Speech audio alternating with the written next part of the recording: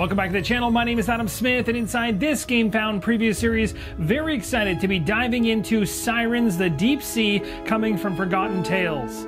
Sirens: The Deep Sea has already launched on GameFound as of the release of this video. If you want to check out the campaign page for more information on the ongoing campaign, I'll put a link in the top right hand corner, and also you'll find it in the pinned comment and video description. Now, the purpose of the GameFound preview series is to help you see the game in action. But first, in this video, we're going to get the game to the table, show you how it's all set up in its prototype form. Everything here is subject to change, and even these steps included with the how to set up here are going to change and be enhanced and tweaked in the final version. But you get a great understanding of what you need in order to get this game going. And then we're going to dive into a full solo play together in the near future to show you how this thing flows and operates. So without further ado, let's get started with the first steps of setup. The first step is already complete. We have the game board on the table. On the left-hand side, you'll see letters from A all the way to R, and along the bottom, we have 1 through to 25. Sirens: The Deep Sea has 3 levels in the prototype. You have the level of the surface itself, a raised level 2, and an even higher raised level 3. Now we're going to place some appearance markers. These are circular tokens which have a numerical value on them from 1 to 4. However, with this prototype, I have 2, 3, 4. I'm going to use the 7 as a 1. The 4 appearance markers have been placed. The 7, which is actually going to be a 1 for the purpose of the scenario, is up north. To the east, we have a 2, south is a 3, and to the west, we have a 4. Now let's go ahead and start placing some buildings as well as other tokens to tie into those buildings and some resources. We have a couple of resources in place. We have whole coral, we also have a green pearl, and we have 2 X markers above both of them. On M11, we have the Durant main building, which has an X marker on it and a defensive marker. We'll talk more about these markers when we get into gameplay. Now below the main building, we have a caravan, and above it there, we have a marketplace, and to the right, the chest is a warehouse. Now you'll notice that 2 of the resources are turned over, but if we actually flip those to the opposite side, they become randomized resources. And in this scenario, there will be some we are not sure of until we go and discover them. So we'll put those off to the side for now, and I'll show you how we get those randomized in just a moment. Let's continue to place more of the buildings for the scenario. We have more buildings to take a look at. We have an outpost up here. We also have a mount shop as well as a blacksmith, and we have 2 carpentry buildings, one here and one here. There's also what's known as a stream tube up here, taking up 4 positions. Now on the right-hand side of the board, we have a few more buildings to place, as well as a few more resources face up. Up north, we have a net maker, we have a magician, a warehouse, and another outpost. Up on this level 3 terrain, we're going to have a geyser melt, as well as 2 face-up resources. We have an osmium resource, as well as down here, we have a wood resource next to the carpentry building. Just south of the netmaker building, we have a green grass resource. Also worth mentioning over here, the geyser melt building has a geyser resource right beside it, and something I missed over here on the left-hand side is that this carpentry building over here also has a wood resource beside it. With all the known things now set, we're going to talk about the unknowns, and that's going to be these resources here in the bottom left-hand corner. There's 8 of them. These are different ones necessary for this scenario specifically. We're going to flip them face down, shuffle them around, and place them in the designated spots around the game board. The resources have been flipped and mixed around. Let's place them. All 8 of the resources have now been placed, as you can see, face down. One of them is hiding behind the level 3 over here in this position. That does it for setting up our environment for the scenario. Let's move on to the next major step. Now it's time to set up our sirens, and for myself playing solo, I'm controlling 2 of them. I've selected my first one to be Zenea. I've got her miniature here, which matches the artwork on the player dashboard, as well as the ability board here to the right. These are 2 separate dashboards here in the prototype, and above we have the equipment board. I've also grabbed Zen's dice. We have 2 siren dice, which are the white ones. We have a green dodge die. The 3 down below correspond in order to the 3 areas down here, and they're going to be bonus things that you can add into either your attack, your defense, or even your crit. On the dashboard for the character, you'll also see a track here for life points, and you're going to see one that is rounded out with red on it. That's going to be where your life point marker or cylinder is going to start in, so you'll place the red one there. Next up is the life stream, which is this column right here, which goes from 1 to 20. You're going to place your green cylinder token in the 20th position. On the far right-hand side of the ability dashboard is the spirit points column, and it goes from 1 to 10. You're going to place a blue cylinder on 4. Now in this scenario, the special abilities here at the top of the ability board are going to come in activated, which means these 3 tokens here, instead of starting off the game board themselves, are going to be placed right on top of their respective positions. And that means they come in active and ready to go from the start. Now we get our starting equipment for the Siren. In this case, here is what's specific to Zen. I've got 2 weapons here on the left. I know these are level 1. If I flip the cards over, you'll actually see the weapon icon on the back with the level 1. Same one for this one here, but they are different. This one is a water cutter.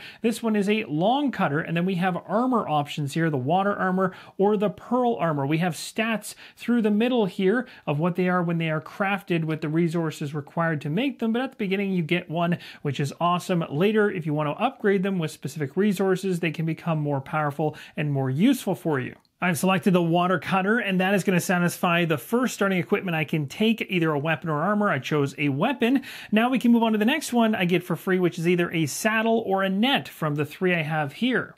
I chose to go with the saddle this time around, and this is going to give me a boost on certain stats as well as the weapon I chose. We're going to go ahead and use some dice to represent the boosts we get from these 2 equipment pieces. Now looking at my water cutter here, the stat of attack is going to be boosted by 3. So I've gone ahead and placed a die here for 3. I had a default 3 attack. It's now been increased by 3 more, so it's a total of 6. Thanks to this, if I choose to upgrade this in the future, I could bump it up by another 1, and I'd use the die to represent that. It would tick up to a 4.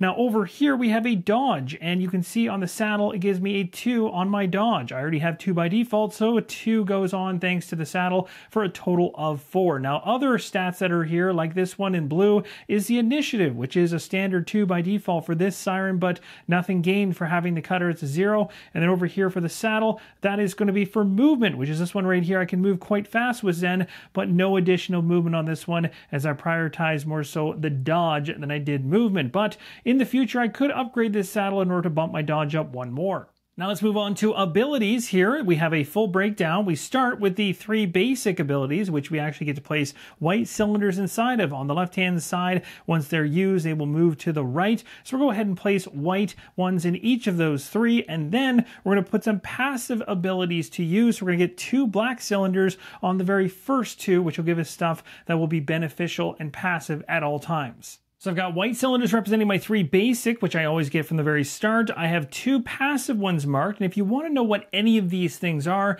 that's where you use the handy reference for the actual Siren you're using, which will break down each and every one of these abilities. Each and every Siren inside the game is going to have its own reference sheet, which is the skill tree or the ability tree for that Siren. And it's broken down into a number of rows. So you have the passive row along the bottom. We've unlocked with the black markers, Spirit Rush, and No Weakness.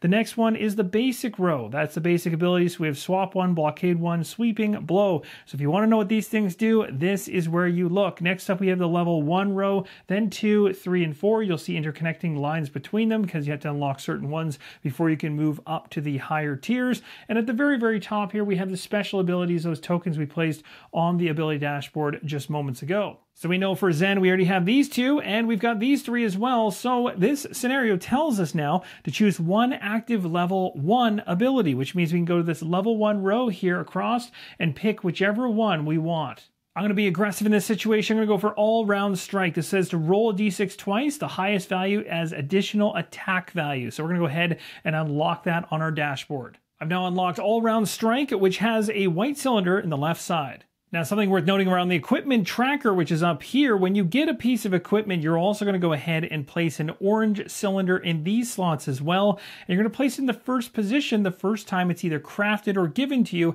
at the very beginning of a scenario. And this is going to remind you that you only get to take advantage of these dice with the very first row. Once you get to the upgrade and take advantage of that one, you'll move this cylinder to the next position to let yourself know and also remind yourself to uptick the die and to remind you that you've maxed out that particular weapon. We now move to the consumables. Each Siren is going to get to pick 3. So we go through all of the consumables that we have available. They're going to have all kinds of different benefits. Things like always finding the artifact, which sounds nice instead of rolling for it.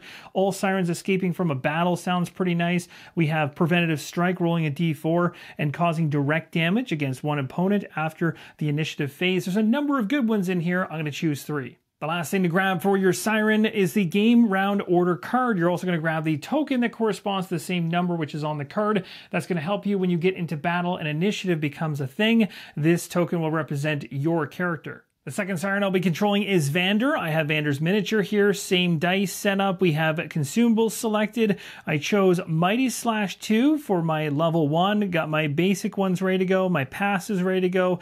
Also got myself this armor card, so we chose a little differently. Got myself a nice defensive boost. So we got 7 here as a total thanks to this. Also a +2 on health. So instead of it starting in the red position here on 13 for Vander, it's actually going to be at a 15 for maximum health. And the Coral Sword here is going to give a boost of 3 to the attack, which is nice, giving me a 5 total. We'll shift from Siren setup to the Spirit board, which is up top there with 2 tracks. The top track going around the outside is the track specific to breaking the boss's armor.